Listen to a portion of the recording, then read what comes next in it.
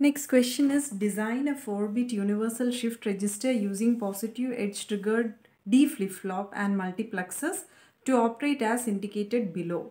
So mode select is given, operation is given. For 0 0 it is hold, 0 1 it is right shift, 1 0 it is left shift, and 1 1 it is parallel load. It is from the question August September 2020. Okay, so what is given in your question? The modes are given, operation is given. You have to design a 4-bit universal shift register. So before that we have to know what is meant by universal shift register. So if a shift register that can do both the shift operation, that is left shift and right shift, which is also called as bidirectional, and also which has the parallel load and parallel output capable, is referred to as a universal shift register. Okay, universal, which can do all the operation. So it can be defined as the registers that has both direction shift and parallel load and parallel output capable is referred to as universal shift register. That is, it has 4 options, right?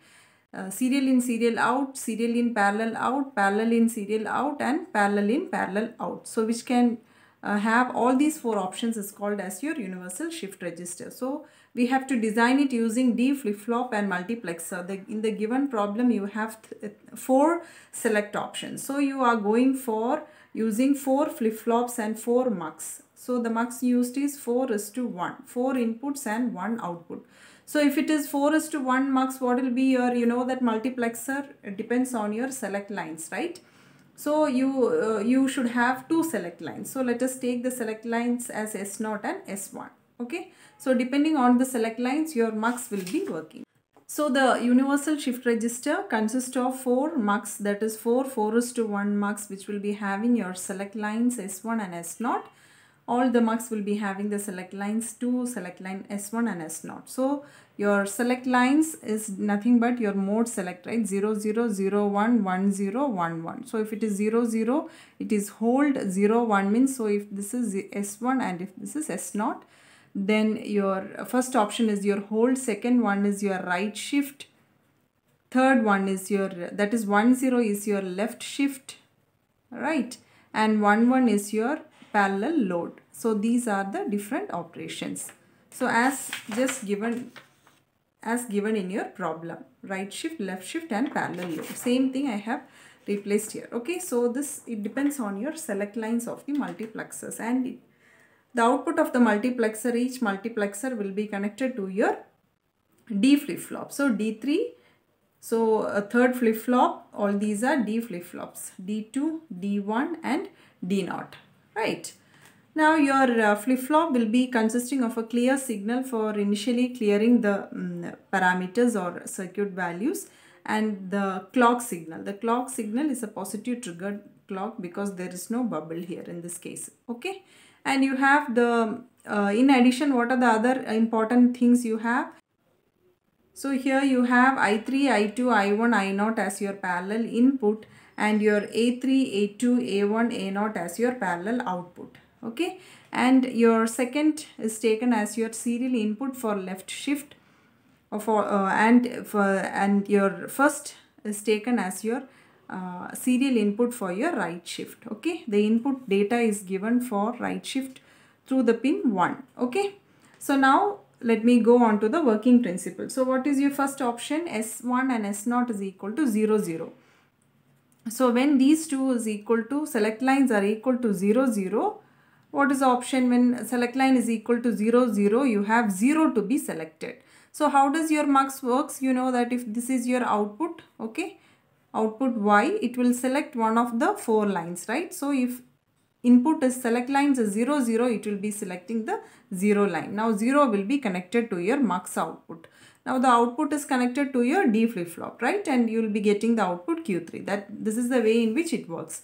So for 0 0, your value 0 will be connected to your, will be taken as your output of your mux. Okay, so what will happen now? All the 0 will be connected to your output. Okay, so this will be your connection for your 0 0. Means what? There is no change in the data, or it holds the data. There is no change in the circuit. Okay, if it is 1 0 1 0, it remains in the same state because your same data will be obtained in the output. Okay, that is called as the hold condition. What about the next condition? 0, 1. If you have your select lines as 0, 1, then what will be your function? It will be your right shift. So what is happening in your right shift? Your data should be given to your first pin, right? So serial input. Now if I am giving here 1, 1, 0, 1. Now the data should be, as you get the clock pulse, your data should be shifted 1 bit right. So what should happen here? So the input data is given to the first pin. Now your 1 will be selected, or your Y will be, all the multiplexers will be having the output as 1. Okay, so your 1 will be selected in this case. Now when you have your 1 data here, it will go to your D3 and you will be getting it to the Q3. Now this Q3 has to be shifted to your D2, right? So what will happen now? Your A3, that is your output, should be shifted to your first pin. Okay, now it is given, now it will ultimately, when 1 is selected, you will be getting it as D2. Again from here the output should be shifted to your next flip-flop, right? So how will you give? The output will be given to your first pin again. Okay, this is how you have your right shift. It carries on. So now let us see the third option. If the select line is equal to 1, 0, it should be left shifted, right?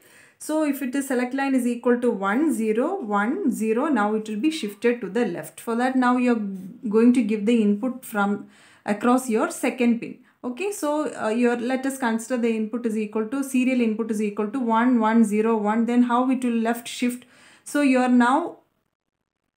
second pin will be selected by your mux out. Okay, now 2 will be selected. Now what will happen? Once you have 2 as selected, the output will go to your D0. You will be getting Q0 output as your second pin, the data you will be getting. Okay, now what should happen? This data should be shifted to the next flip-flop D1, right? From Q0 to D1. Now what you will be doing from here, you have the connection has to be given to your second pin, so that the data now will come to your second pin, will be selected. It will come to your D1. Ultimately, you will be getting the D1 output as your Q1. Okay. So this is how now you have shifted the D0 data to D1. Now what will happen again from the output Q1, that is same output is should be shifted to your second pin of the next flip-flop, so that the data gets shifted.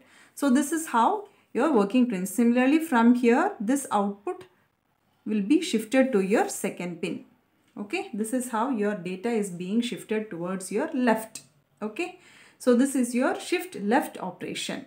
So all this shifting happens during the positive trigger pulse. Now the last one is called as your parallel load. When your select line is equal to 1, 1, which will be selected? Your third pin will be selected.